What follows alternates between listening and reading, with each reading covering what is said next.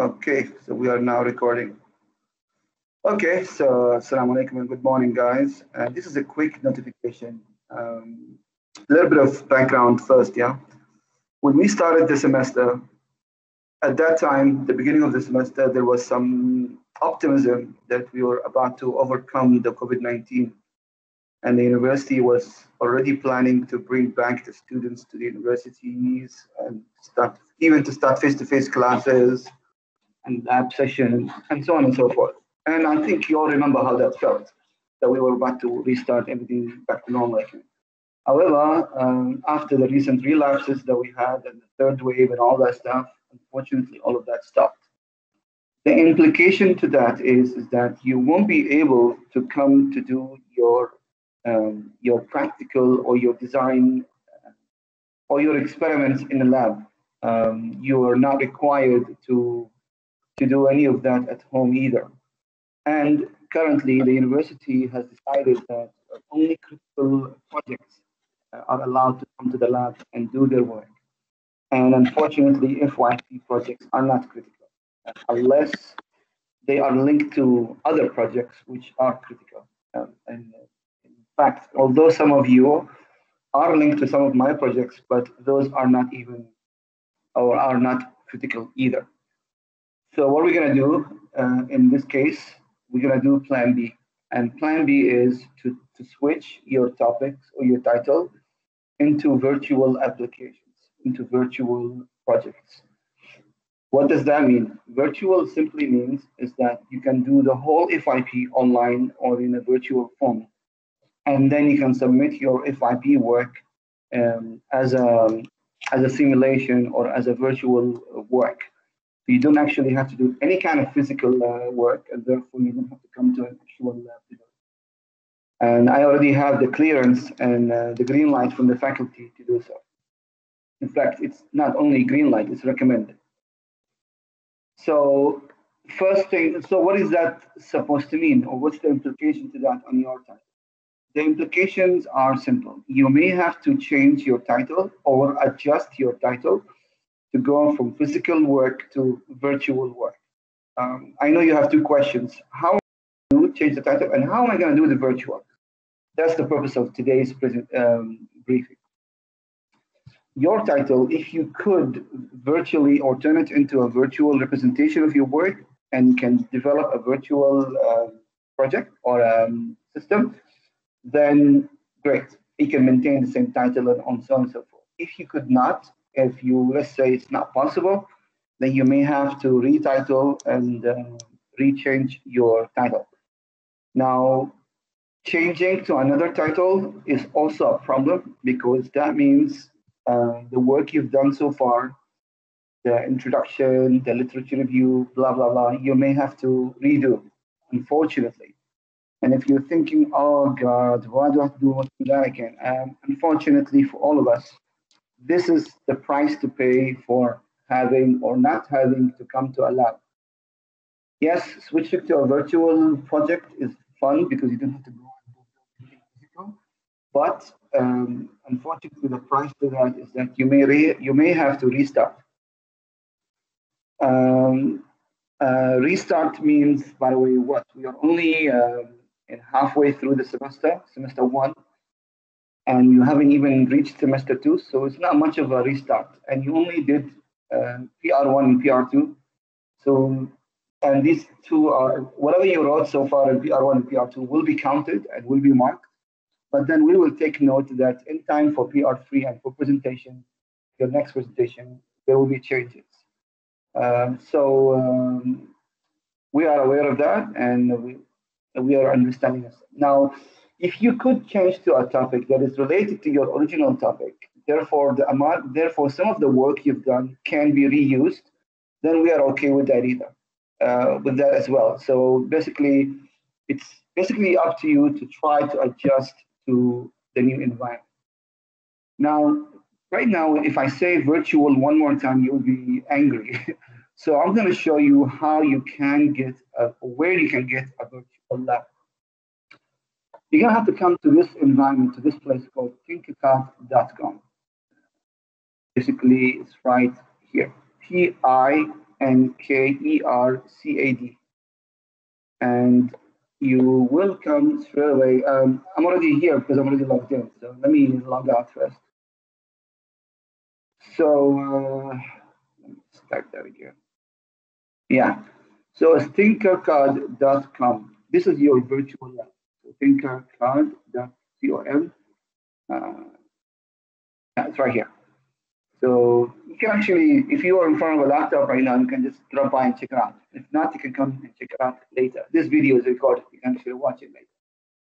And basically, it's free to use. So once you are here and you're logged in, for me, I'm going to sign in because I already have an account. But for you, you have to click on Join Now, and you can use your email or any method you would like from here, but it's all for free. So I already have an account, so I'm going to go in and log in with my own account, and which is this one right here. And essentially, any questions? Sharing your screen right now. Oh shoot, I forgot. Let me show you my screen. Thank you.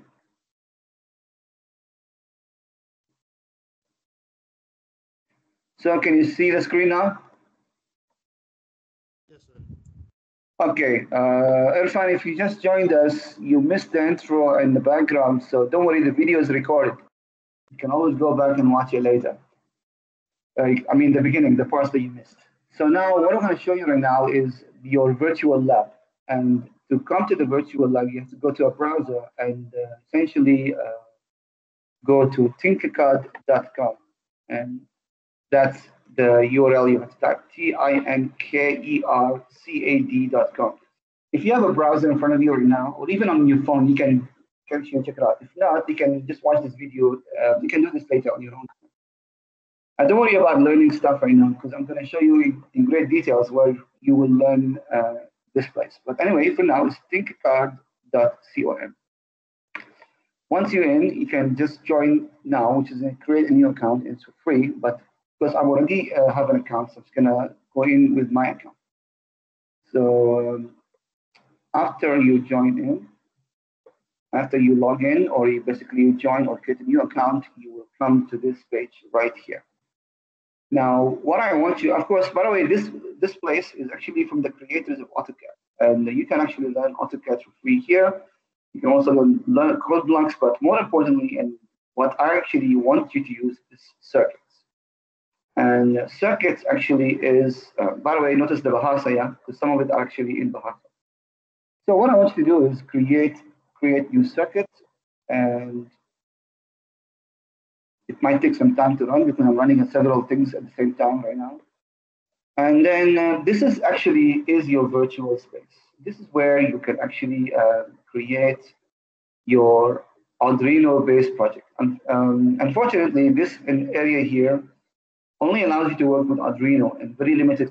The only controller you can work with is Arduino. And you know what? Let's not do that. If you want to go to basic or all, you can get all the options. But if you go to Arduino from here, just click on components and select Arduino. You are going to get what is called a free or ready-made project, Arduino projects. So you can actually select any of those and then drag it to the area here. Don't worry about if you missed something. I will show you later or in a while where you learn in detail. And more importantly is, if you click on code, you will see the actual program running this semester, running this project. This code is actually, So this program was actually written for this one. It allows this LED light to blink. And if you want to run it, just run the simulation. And here you go, it's already blinking. And if you want to actually change the behavior of this guy, you can come inside and recode it, make this delay time a little bit shorter, and then start simulation again, it will blink faster. I didn't save the file. Yeah, I did. Or actually, it automatically saves. What I want you to see here in this very short briefing is that this is your virtual lab. And this is where you're going to have to switch your FYP project. Rather than, the reason why, once again, for those who just joined us, because the university, because of the COVID-19, we're switching back to virtual labs. At least me, I'm switching back to virtual lab. You will not be able to continue to work on your project physically. Unfortunately, and also because of the COVID-19, from now all the way until the end of semester two. Now, okay, so how do you come here? Tinkercad.com, log in and create an account, and you're here. How do you learn it? And also, how do you learn Arduino or C++ or Python or whatever? You can come to my own YouTube channel. And basically, I can share you the link, or you can just look for my YouTube channel, which is, go and find it. Yeah, right here. You can actually go to, yeah, this one right here. And I'm actually in this page because of the COVID-19. YouTube /Sami Hajjaj 287 or 287. This is my channel. And in the channel, once you're here, so once again, yeah, Sami Hajjaj 287. This is my channel, yeah. Once you're here, you can come to playlists and come to my class ENM or MESB 403, so on and so forth. Some of you already, okay. Some of you already subscribed. But anyway, thanks. Now you need to come to this channel right here. This playlist. This is actually for my ENM class. Unfortunately for you guys, you may have taken the older version of this course. The new version of this course I teach. And basically it's Arduino, Raspberry Pi, and IoT. After the MCO, we only focusing on virtual lab and Arduino. So by going through, and also these videos are actually my lectures on this session. And that includes the basics of C++, again, Python and Arduino, and then here. And basically in this tutorial, in this video, actually, I walk you through the process of using Tinkercad. So it's basically a hands-on tutorial, really, into how to use Tinkercad, how to build. Basically, this is the tutorial. So I basically come here, build a circuit, write a program, and run the simulation. And I do this several times for 3 different tutorials of projects. You know what I mean? And therefore, you can then watch these videos and learn how to use Tinkercad for your project. You can also, if you want, keep going and work with Arduino sensors part 2 and 3, then simulated IoT. This is optional because your project may or may not involve IoT, but you may not care about this part, which is the last 3 videos here, because it's simulated IoT projects. You know what I mean? But the ones you should care about is what it says Arduino. So basically starting from all the way from Arduino introduction, which is this guy right here, all the way until this guy right here. This is where I go through the basics of Arduino, the basics of the language, as well as the hardware, as well as working with Tinkercad and how do you work in a virtual environment. By the time you finish these videos, you will be ready to actually come to Tinkercad and develop a virtual project yourself. Then here, if you can take a look at it, you will see that you have access to sensors, actuators, input devices, and whatever you really want. You know what I mean? And of course, the Arduino board and the breadboard and so on and so forth. So at the end of the day, whatever project you would like to make in the end will be whatever you want. It will be something actually similar to those guys right here. Now, the degree of advancements of these projects are quite, actually, if you want to learn from those ready-made projects, by all means, this is the blinking program. And actually, this is also tutorial 6.1.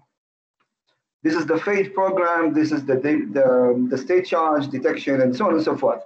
And this is also contains a servo or a motor, right? You just have to drag it in and then you will see the other circuit here. This one, if you start running the program, the thing will turn 45 degrees and so on and so forth. So what I mean is that by going through Tinkercad and going through these videos, you will have all the training that you'll need to know how to use Tinkercad and create a virtual project. What you have left to do is to go to your own title and modify it to fit this new environment. So once again, what's going on is because of the complications of the COVID-19, university has reversed its decision. Originally, we had plans to go back to the labs and go back to, to workshop and do your work or develop your work with the actual project, right? Or actual model. But because of the COVID-19 and the skyrocketing numbers, we're going to have to switch to virtual projects. So your title will now have to fit or to be available within the TikiCard environment. If your title can already do that, or it's similar or related or can be simulated, then by all means continue here. If it's not, you may have to slightly change your title to fit this environment, plus try to reuse some of the content that you already developed, like chapter 1 and literature review and so on. If you're, how do I say this, unfortunate situation where you cannot use whatever content you have, then you may have to start again by rewriting chapter 1 and the literature review to compensate for this. I know this is unfortunate that you may have to start over, or you may have to redo some of the work you've already done, but look at the bright side. You don't have to build an actual project. You can work with this environment where everything is already there, including ready-made projects or something like that. So definitely it's a setback, but it's worth the effort. And also, we are only halfway through semester 1, so you haven't yet really completed much of the project, including, still have the rest of semester 1 and then the break and then semester 2. Plenty of time to catch up and plenty of time to develop your virtual project. Now, in the future, let's say, right, hypothetically speaking, that in the middle of semester 2, the COVID-19 situation has relaxed and we're back to actual projects. You will not be required to go back to actual project. You will be allowed to continue with your virtual project until the end. Even, let's assume, right, even if, let's say, next month they find the vaccines, COVID is over and we can go back to life normal, but you're still allowed to continue with the virtual. Okay, that's it. I'm done. Any questions? Sir, how does this affect our presentation? Okay, the previous reports that you have submitted, they will not be affected. You will be marked according to the work that you've already completed. So PR1 and PR2 will be marked based on whatever you submitted and the title at that time. Now, for your presentation, you may have to make some changes to your title and also changes to your proposed methodology, and also maybe even fundamental changes, like you may have to change the plan, change the title, and so on and so forth. Now, when you come to the presentation, you may not have enough time to make those changes. So you may have to make some partial changes. It's okay, we will understand that. You just have to inform us. Here's the plan, I'm gonna change from this title to this title as per requirement from the faculty. Unfortunately, I was able to do only this change, but I'm working on the rest of the stuff. For example, you can say that I already did chapter 1. I rewrote chapter 1, but then I'm still doing my literature review again, or add more literature review to it.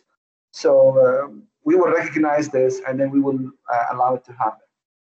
And then after that, by the time semester 2 starts, you will already be back online or back caught up, and then you'll be ready to continue with the new title. Does that answer your question? Yes, sir. Yes, sir. Any other questions? Sir, regarding the environment, the Tinkercad, right? So Yes. basically, can it enable like mine is solar, so I want to try do the solar, and then can I put this Arduino in an environment with sun moving? You may have to, I understand your question. You may have to find a way to simulate the solar environment. Like, for example, when there's a solar changes, right? Usually we expect some heat or some temperature. Okay. Is that right? So then you can add the temperature sensor and then simulate the changes in temperature to include that. You know what I mean? Temperature sensor actually does or is available here. So you can actually go and can find it. Yeah, temperature sensor right here. You can also try to simulate the changes in energy in a different way. Maybe try to find one of those input sensors that can catch or kind of, for example, the photo-resistant sensor, the light ambience or the light intensity. Is that right? that can also be used, or even the photoresistor. You may want to read about those sensors and see how they could be used to capture illumination, okay, and solar ray strength, something like that. Those factors can then be used to represent the amount of energy indirectly, the amount of solar energy, because solar energy can be represented in a form of, amount of how much illumination, how much heat, and how much other factors as well that are actually coming from the solar panel. Then you can represent those indirectly using those photoresistors or photodiode or the ambient light sensor plus the maybe infrared as well, and so on and so forth. What I mean is that you may need to do a little bit of reading about how can you simulate the solar energy or the solar power, and then you can try and use the sensors that are available here in TICCARD to represent that. Okay, sir. So the next question is, can we integrate with this simulation to the third-party apps? For example, Amazon Web Services, AWS, or I'm just not in this sure. environment? I'm not sure, to be honest with you. I'll leave that Okay. for you as an exercise. If you're already familiar with another environment, let's say they also provide, or indeed another environment that you want to work on it completely, maybe a ticket card here is just a suggestion, by the way. If you prefer another environment that you are probably already familiar with, by all means, go ahead. Ticket card is not a compulsory. The reason why I mentioned ticket card because I already provided videos on them, hands-on tutorials. So I could not give you or ask you to work with an environment without providing you with some form of a training. But if you prefer to work on another environment that has other features or better features, or you are comfortable with that environment, by all means, go ahead. Okay, so basically, my project is, from my understanding, consists of two systems. So the first one is the solar tracking, and the other one is the IoT, which is the network Okay. exchange, so on. So for my project, can change the project from building both system or just focusing to the real-time monitoring only? You can, because of the fact that, this is one problem that Ticket Card does not have. We cannot work with IoT here, unfortunately. Therefore, what you can do for IoT, if you wish, to create a simulated IoT system, again, the videos for that are available here. How do you work with a simulated IoT system? You have to write the Python program that publishes the data, but then rather than capturing actual sensor data or actual values, you may have to write those simulated values, like sort of fake values. But then when you receive the information and you view it to the user, you will use an actual IoT client. Again, the videos here, look at the time of these videos, it's 1 hour and each. That's how extensive they are in teaching you the principles of IoT using Python. You know what I mean? Now, I give you two options. Who's asking? Ashraf, right? I give you two options, Ashraf. If you want, you can either drop the IoT part altogether and focus on the solar tracking. Therefore, you can use TicketCard only. The option two, and recommended option two, is that you will do the two parts of this project separately. The solar part, you do it in TicketCard, and then the virtual IoT, you do it using Python plus Freeboard. And those are available, or you can learn those in the same chapter or the same playlist, but in the last two parts right here. The Internet of Things, this is the video again, broadcasting data to the cloud, and then the part two, which is receiving and viewing data in IoT client. You know what I mean? So I walk you through the process, and in the first video, I write the program from scratch, basically, into how to work with. And by the way, before you start this video, it's recommended you go through this video, which is working with lists in Python, because we use lists when we package the data for IoT. So yeah, so if you watch these three videos, then you're already basically, so that means actually basically from here all the way until the end of the list, that will make you comfortable to work with TicketCard as well as simulated IoT systems. So what you can do is, Ashraf, is that you can use the Arduino and TicketCard for the solar part, and then you can then use the simulated IoT system for the IoT tracking or the IoT monitoring. Okay, sir, got it. I know it's a lot of confusion right now, and you might feel vague about the whole situation. But trust me, if you go through the videos, it will be clear to you to how you're going to develop or how you're going to work on this project. And I suggest all of you guys actually, I suggest that you go through the videos first, because once you watch these videos and you learn the concepts, it will be easier for you to adjust your title or switch your title to this new environment. Right now, it seems very vague and it seems dark and therefore scary and confusing. It's normal because it's a new environment. Go through these videos and watch them, and at least watch them just to follow, capture what's going on, and then it will make sense to you. How do you make this transition? Okay, so the solution for my problem is I have to do separate system without integrating both two, right? Yeah, what you can do is, if you want to make it sort of semi-integrated, is that whatever data that you captured from the Thinkific project, you could actually record that data in an Excel file or somewhere, right? Oh, And okay. then you yourself take the same data and then feed it into the Python program. Or you can allow the Python program to read the data from the Excel file. This way you can link these two projects together. That's doable. That's actually possible. Okay, got it, sir. Thank you. You're welcome. Any other questions? No, sir. Once again, I understand. Zrai, questions? No, I don't have. Okay, so once again, I understand the confusion, but I suggest once again that you go through, spend some time, maybe 1 week, to go through Tinkercad and go through the videos. Just don't worry about title or changes or whatever.